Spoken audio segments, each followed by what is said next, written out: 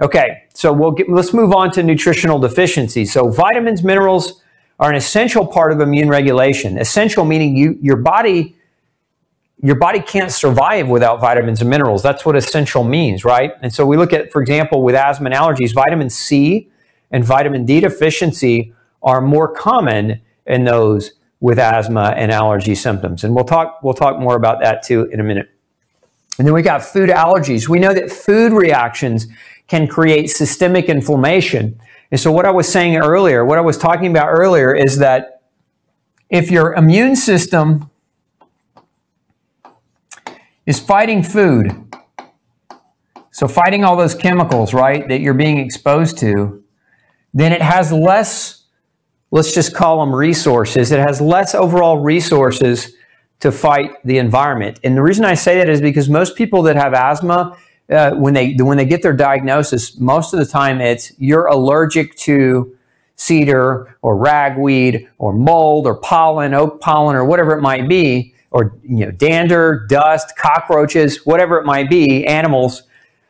But really, they're not really so allergic that they would have asthma if they would change this part right here. So like if they would, if immune doctors and asthma doctors would look at these two pieces right here, then what would happen is the child's immune system wouldn't be so overwhelmed by all the chemicals or overwhelmed by foods that they may be reactive to, that there would be resources left over to fight the environment. So if our immune system, again, if it's so overwhelmed that it doesn't have enough resource to fight the dander, the pollen, the mold, the external, right, then what ends up happening is when those things come in an overwhelmed lung, it's going to create inflammation and you're not going to have the immune power to deal with it. So this is a very common scenario that I see. We also have, so aside from food allergy, we also have gluten sensitivity. Now, here's what we know. Those with celiac disease have been shown to have a higher risk of developing asthma. Okay, and so this effect may be due to gluten-induced vitamin deficiency. Actually, some really good research has found that we believe that a lot of asthma develops in people with gluten issues, celiac, because of this right here, because of this reduction in vitamin D. I also speculate that zinc plays a major role in this process too. Zinc's very important for the barrier function of your lungs. And so we see the top deficiencies in people with gluten issues, iron, vitamin B12, vitamin D, and zinc are really probably the big top four on that list. And you see zinc and again, zinc and vitamin D. We know that gluten sensitivity issues can create that through the damage to the intestinal lining. Now, aside from food, we talked about food chemicals, food allergies, and gluten sensitivity. I want to bring up something else because there's some really interesting research. I talked about this in my book, No Grain, No Pain, but if you haven't read it, one of the oldest known forms of asthma is called Baker's asthma. And this was actually given as a delineation for bakers, right? Bakers, not baker as in a person's name, but bakers as in people who made bread and made cake, right? And they were throwing the wheat flour, and it was, as they were working with the flour, it would aerosolize and they would breathe it into their lungs. And this was a very, very common cause of asthma because wheat activates an inflammatory response in the lungs for many people. And so again, it's not even necessarily that you had to eat it. You were just being exposed to it. I've actually had clients that have come to see me who were bakers, who owned bakeries and had severe asthma as a result of being wheat allergic or being gluten sensitive. And so something to kind of keep in mind if you have an issue with gluten, or if you have asthma of an unknown or undisclosed reason and nobody's measured you for gluten, that could very well be one of the reasons why. Now we go on from there to some of the other factors. Poor air quality. Now I think it was the EPA that published a paper recently on indoor air being 100 to 200 times more polluted than outdoor air because the way homes are being built today. The seals on the doors and windows are super tight and super energy efficient. And so a lot of the chemicals that are used in home building, a lot of these volatile organic compounds that are used in paints, that are used in varnishes, that are used in carpets and upholsteries, are basically, they're outgassing into the home, but they have nowhere to go. So that poor air quality plays a major role. This comes also back to living in a hyper-hygienic environment where you're worried about germs but not worried about chemicals. Think about this for a minute. How many people right now are spraying chemicals all over their bodies, their faces, their hands, their workspaces in the name of safety, right? And these chemicals are anti-life chemicals. And many of you, when you're indoor air quality, you're living in that, and then you're also lathering yourself up in that over the fear for a virus. Again, that exposure to germs versus that hyperhygienic chemical exposure, those two things have to be balanced out. So poor air quality is a major one. We've got air quality issues outdoors too. Those of you right now in California with the wildfires certainly are probably struggling in a big way with air quality right now. So what can we do here? Probably one of the best things you can do to accommodate air quality in the home is let your house air out. So if you're buying a new home, if you've bought a new home recently and you can smell that new paint or that new carpet, open the windows, create a cross draft, let Mother Nature come in and say hello.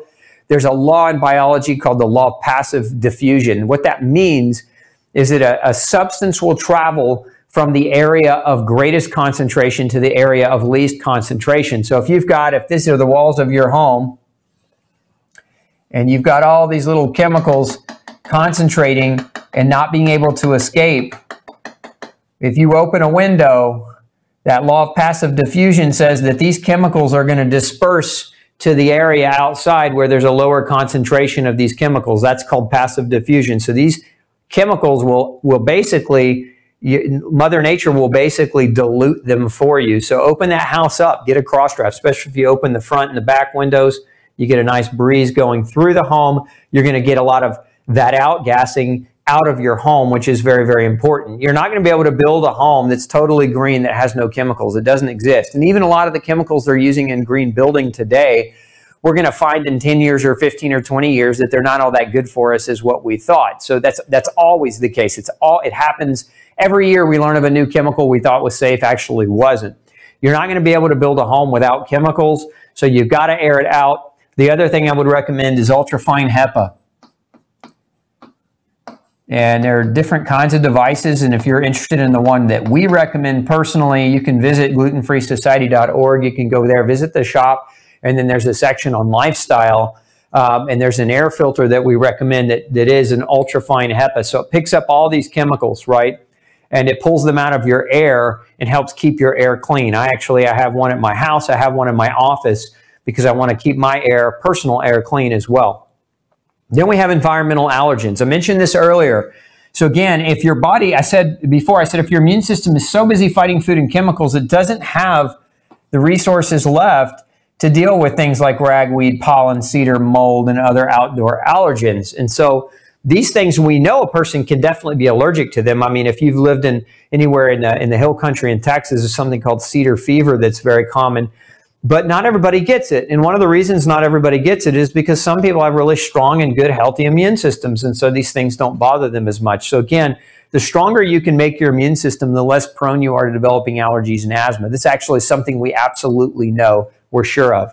So then we have infections. We know that like viral and bacterial infections, especially if we're talking about asthma in the lung and in the airway, we know that these things can trigger inflammation in the lungs, making it harder because you get fluid accumulation and fluid buildup with that inflammation in the lungs, making it harder to get that oxygen delivered. So remember what I said earlier. I said that this reduces immunity. Processed foods reduces immunity. Nutritional deficiencies reduces immunity. Food allergies increase the burden on your immune system. And all these together, right, including that gluten, that poor air quality, increase your risk for developing those infections. And so in my experience anyway, generally, these things come after the fact. These things, when kids have asthma or adults have asthma, they tend to get frequent infections, not because the infections are causing the asthma, but because the weakened immune system that's led to the asthma has put them at an increased risk for developing the infection, and so they're more prone to it. We see this a lot too in people with a strong history of antibiotic use. Why? Because antibiotics wipe out the flora. So if you're on an antibiotic,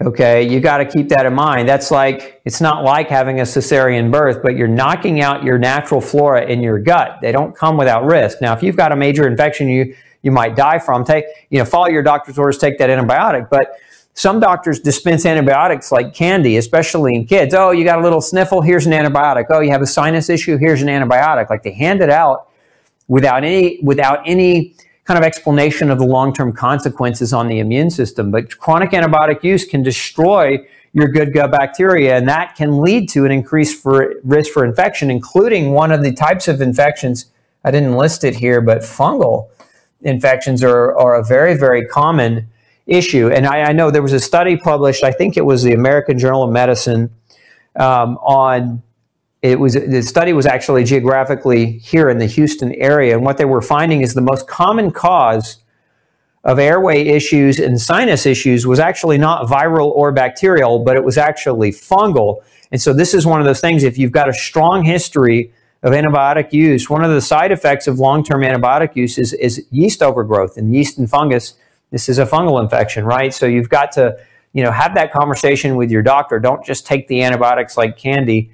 It's one thing if your life is being threatened by the potential for an infection. It's another thing if you're just taking it just in case, which again, that's a lot of the scenario that I see. Hey, don't forget to check out the rest of the series right here. Make sure you hit subscribe below. And as always, thanks for tuning in.